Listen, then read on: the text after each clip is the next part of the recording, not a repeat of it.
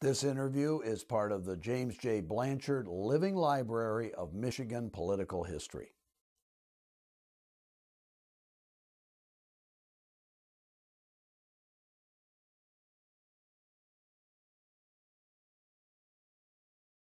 Lawrence B. Lindemer, it's a pleasure to have you here with the Michigan Political History Society. Well, it's great to talk to you, Bill. You know, there was a famous Broadway musical once called The Boys from Syracuse.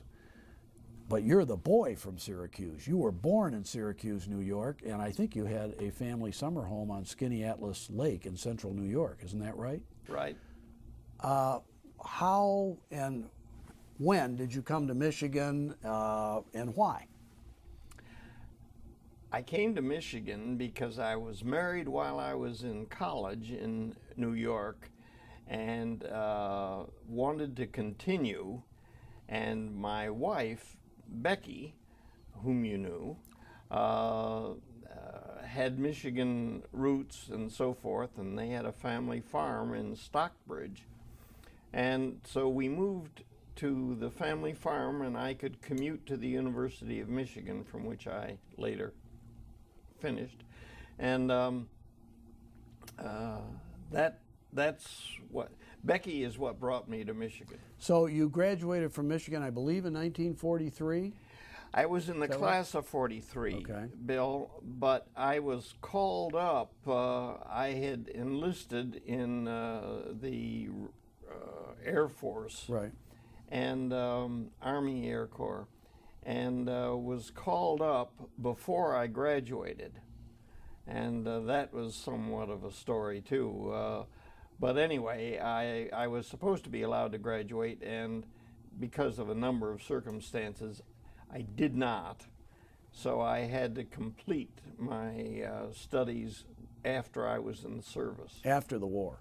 No. While I was in the service, I was stationed at Grand Forks, North Dakota, and all of my professors at Michigan had enough of a record so that they could give me a passing grade, which was all that I needed. Sounds like you must have been a pretty good student. Well, I got through, and with the exception of one, Spanish-American history. And in Grand Forks, North Dakota, there was very little on Spanish-American history. I wonder why. Yeah. I wonder why. Anyway, I had to take an examination from that professor, and I'm certain that I blew it. But he, out of the kindness of his heart, and thinking mine might not come back anyway, gave me a passing grade, and that's all I needed. So then, did you immediately go into law school after that? No.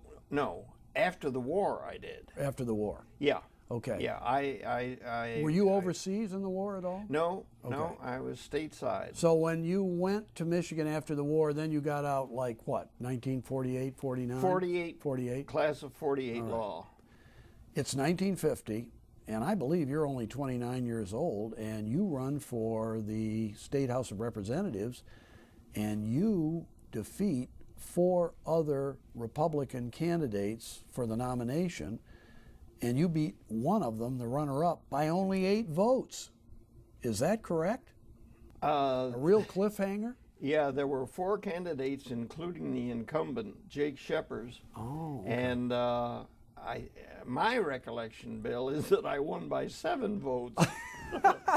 But it was a squeaker. It was a squeaker. Yeah. So you served 1 term in the House. Now, during your time in the legislature, that 2-year period, 1951-52, that was a fascinating period. Harry Truman was in his last 2 years as president. You had 2 Republican U.S. senators from Michigan at that time. You had a Republican-controlled legislature. Most of the statewide offices were Republican, but you had a Democratic governor, G. Menon Soapy Williams. What was it like at that time? Oh, it was a fascinating time, and of course, I was just starting out. In 1952, of course, I was defeated for re-election. That was another close one, wasn't it? Like less than 300 votes or something. It was close. That was a defeat, so I don't have Talk that about it. locked in my memory. Well, Stockbridge wasn't exactly a major population base. That No. was probably one of your problems. Well, it was, and the guy that ran against me, John McCune, had been my manager 2 years earlier. Wow. Lived in East Lansing and was a very prominent, good guy. Well, he had a East Lansing population base. That's right. Yeah. Well, I think it's kind of remarkable.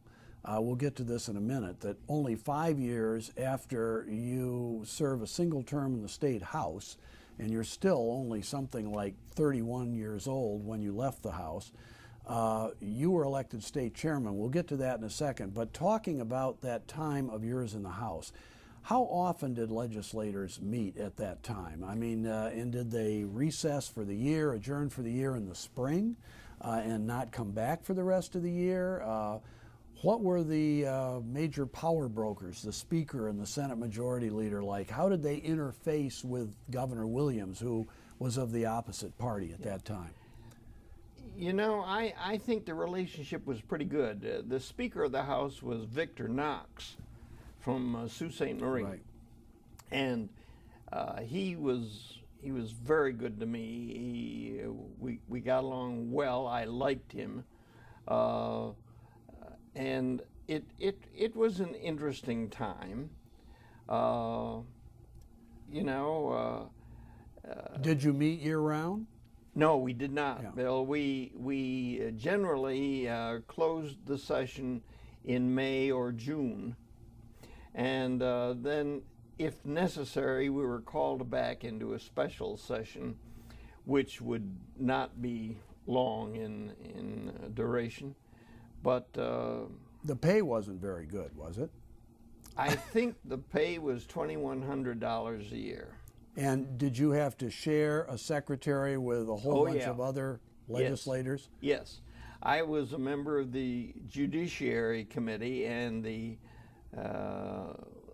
lady that served as secretary to the Judiciary Committee served as secretary to those of us who were members of that committee.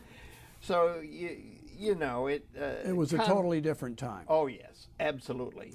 You didn't have the contact with your constituents then that you do now. You didn't get out letters and so forth with great frequency. You were pretty much on your own.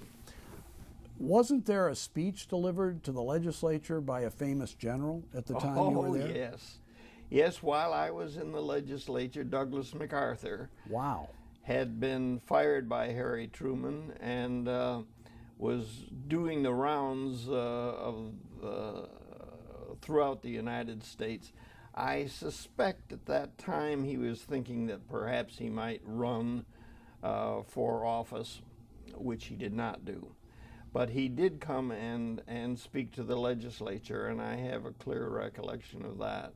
Did he try out his famous line, "Old soldiers never die, Oh, they yes. just fade away"? Oh, yes. So he actually probably said it here in Lansing first before he got down to Washington. I'm not sure whether it was first here or first somewhere else, but it was a line that he knew very well and had served him well.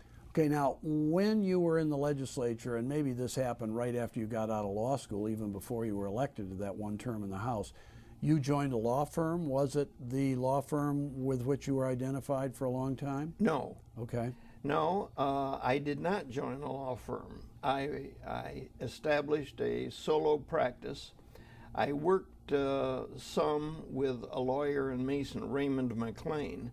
Okay. But I did not have any tie with the firm, and but I enjoyed it. I was an assistant prosecuting attorney for 2 years. Oh, okay. And while I was assistant prosecuting attorney, at that time we could maintain offices for private practice outside of regular business hours. Right. And I used to go to the office of the prosecutor 5 days a week, and I think our hours were 9 to 5 or whenever you finished. And then I operated out of my Stockbridge office in the evenings and on Saturdays and any other time. But so I had a very full use of my time in those years.